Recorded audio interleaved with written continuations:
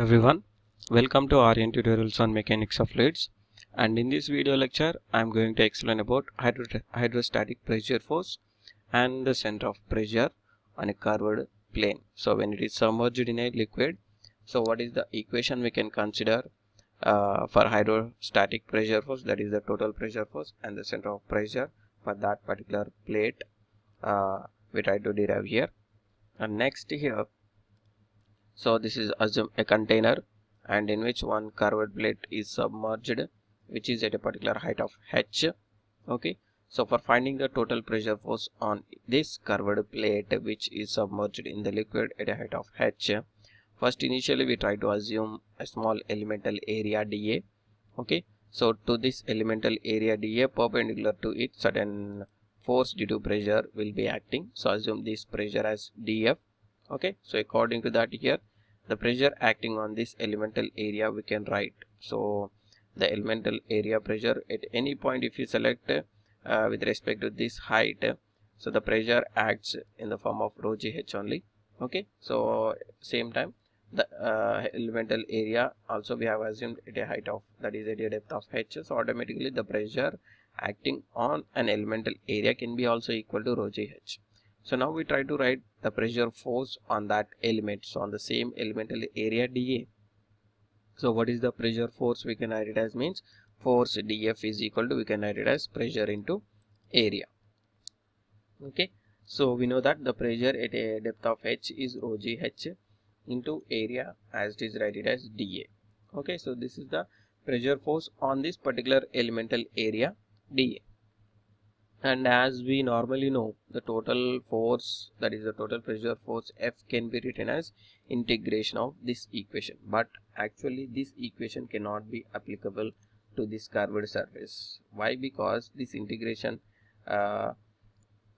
because here the force is varying from point to point on the curved plate. Okay, try to read this sentence. This integration cannot be applied as the direction of the force is varying from point to point on the curved plate here. So because of the plate is curved, so whatever the pressure force acts at a particular point, so when you go through the number of points over the curved surface, the direction of the pressure force will be varying.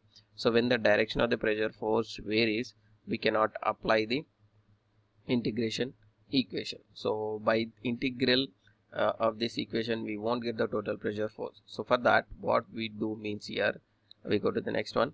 So we need to resolve the forces. That means by resolving the elemental forces into two components in x and y direction, we can find the resultant force. Okay, this small elemental force itself we are dividing into two components, okay, as dx, dfx and dfy.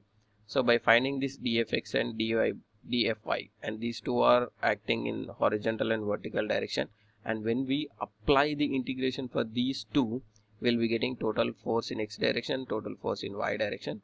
Then the complete force can be determined in the form of square root of fx square plus fy square. That is the normal equation for finding the resultant force. So by resolving these force df in two directions, we try to find the horizontal and vertical forces here.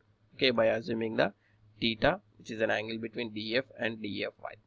Okay, so now we try to write df is equal to, dfx is equal to, we can write it as the horizontal component of this df, which is df sine theta.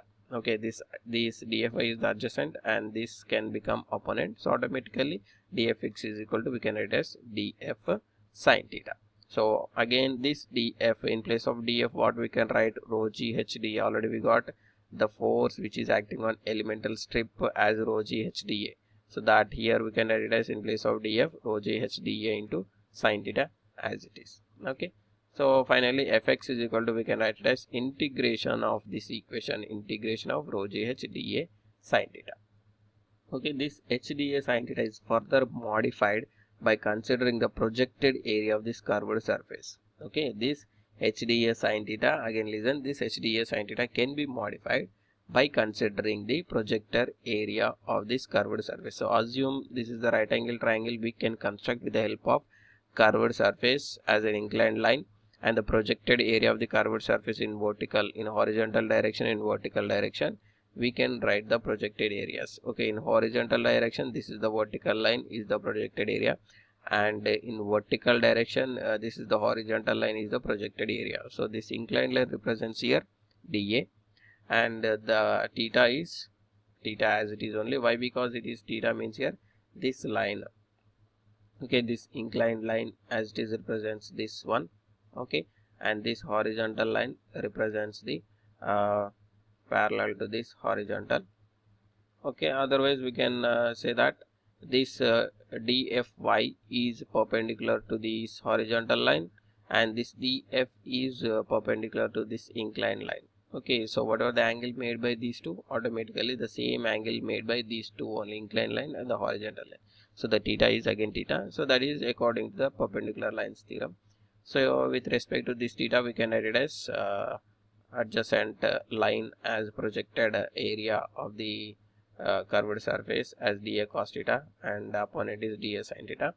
And here Fx is the horizontal force. So when you consider the horizontal force which is acting on the projected area of the curved surface in horizontal direction, means this is the vertical line will represent the projected area of this curved surface. So that means here this dA sin theta can be considered as area of this vertical line or vertical plate we can consider, which will be consisting of the area of the projected curved surface here.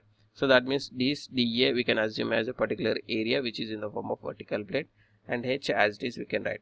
So integration of h into dA, what it becomes again, that is the moment of the area. Moment of area means that is the location of the center of gravity here. So ultimately we can write it as Fx is equal to rho g a dash into h bar.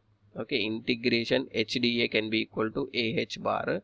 So similarly this dA sin theta we are assuming as a dash, which is the area equal to the projected area of the curved surface here, and into h bar. H bar means it is the distance of the center of gravity of this particular vertical plate we are considering, which is the projected area of the curved surface from the free surface of the liquid. So this is the Fx equation we can derive for the for finding the total pressure force. So x component we have determined. So next we go for deriving the y component. So keep this aside, and the y component can be written as dfy is equal to, okay, adjacent component we can write it as df cos theta. In place of df again we can write it as rho g h dA into cos theta. Okay, when you observe this equation again, we can say that fy is equal to rho g integration, sorry.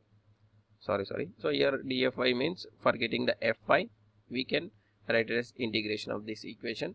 Okay, so when you observe this equation here, this h into dA, this h into dA becomes the volume of the liquid which is present over the curved surface here. Okay, so that means area, that is the projected area of the curved surface, and the height of the that means the depth of the plate from the free surface. So height into area can give the volume. So here we can say that this is the force due to the volume which is above the curved surface here. That means we can say that Fy can be equal to the weight of the liquid which is above the curved surface, because this h into dA we can assume as a volume. So force applied by the volume, that is the weight of the liquid we can consider. So that weight of the liquid which is present over the curved surface, we can say that that is the force acting over the curved surface here, curved plane here. So automatically we can write it as Fy is equal to weight of the liquid volume above the curved plane up to free surface. So this can be written as rho g into volume of the liquid above the curved plane. Okay, now so rho g as it is constant we can write, and h dA cos theta. Okay, now volume of elemental strip means we need to consider the volume of the liquid which is present throughout the surface of this curved plane. So that becomes the volume of the liquid above the curved plane. So this is the final equation we can write for the Fy, that is rho g into volume of the liquid above the curved surface, which will give us a force which is acting over the curved surface in the vertical direction, which can be weight of the liquid present over the curved plane here. Okay, so finally we can write the resultant force F is equal to, the normal formula we know, square root of Fx square plus Fy square, that is the horizontal component square plus vertical component square. Okay, this is the resultant force, which is the total pressure force will be acting over the curved plane when it is submerged in a liquid at a particular height h. And here the location of the center of pressure is as it is wherever the center point take place for this curved surface. That means here the projected area wherever it is having the center point location from the free surface, that point becomes here again the center of pressure location. So here we can consider the formula which is similar to the vertical plate when it is submerged in a liquid. Okay, I hope you understand this small derivation for finding the total pressure force for a curved surface when it is submerged in a liquid. If you still have any doubts, please feel free to give a comment to my video so that I'll try to clarify your doubts. And once again, thanks for watching my video. Thank you all.